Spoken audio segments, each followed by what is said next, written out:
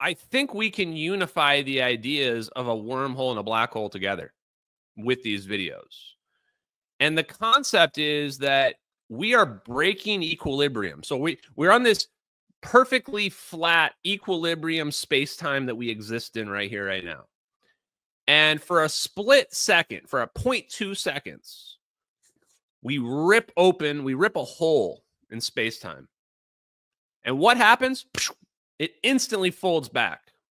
It's like when the plane disappears, it's like when Hodor is holding the door. Hodor's open. He's holding that wormhole open as hard as Hodor can keep it open.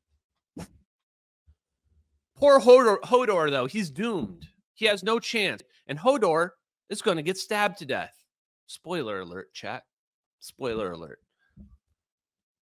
And so what happens?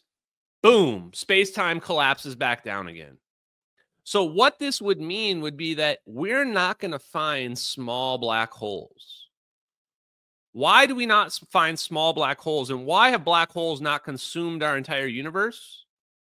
Because they have to be a certain size in order to become stable. And they would have to be huge to become stable. Because from what we see there, even a black hole that's large enough to suck in a Boeing 777 dissipates within 0.1 to 0.2 seconds.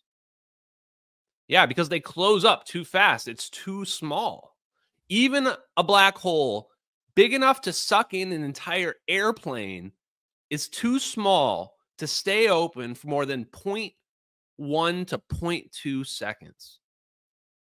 Is that crazy to anybody else? Doesn't that seem like pretty logical connection, though? So then the idea would be we would just need a bigger wormhole. And if you make it big enough, you create a black hole to become self-sustaining. So a black hole that's a permanent black hole is so massive that it overrides the fact that space-time is trying to equalize. It can override that force. Damn, that's scary, chat. So that might be, if this is true, that's a Nobel Prize guaranteed. Like guaranteed Nobel Prize for whoever connects that. That's like as big as Hawking radiation itself. That idea basically takes Hawking radiation, which is the idea that black holes dissipate. That's what Hawking radiation basically tells us. That even a black hole, even something that light cannot escape from, there's still particles escaping from it. And so really the question is, how fast does it dissipate? And the answer is going to be based on the size, right? The smaller, the faster they're going to dissipate. The bigger, the slower it'll dissipate. I'm sure that somebody can just do the math and probably figure out if that's true. And if it is, free Nobel Prize for you, chat. Free Nobel Prize. The next one, which I realized before, which is honestly just a gimme that anybody can win right now, is the connection between the EM drive, the impossible drive, warp drive, and wormholes.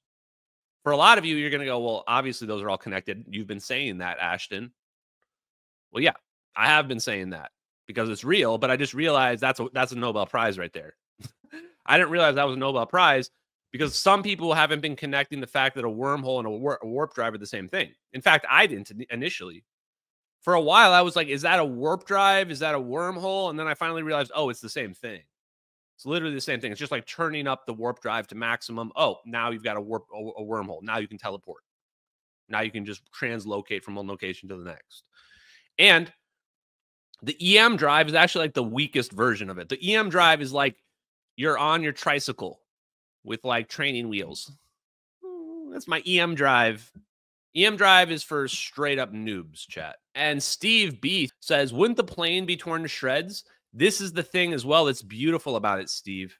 A small black hole that is not big enough to self-sustain also does not do enough gravitational force to rip the plane apart.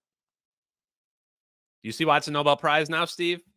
So going back to the previous thought of the Nobel Prize for the connection between wormholes and black hole, is that a black hole has to be so massive that it can override the counteracting force of reality trying to close it all the time.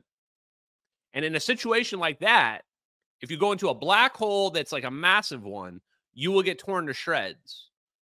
Because the only reason why it can stay open like that is because of how massive it is. A small black hole, also known as a wormhole, doesn't have the mass to tear you to shreds. Now, the flip side of that is that it closes really quickly. It closes within 0.1 seconds. The good news is we only need 0.1 seconds. How long does it take to teleport from here to here? 0. Any amount of time is good enough for us.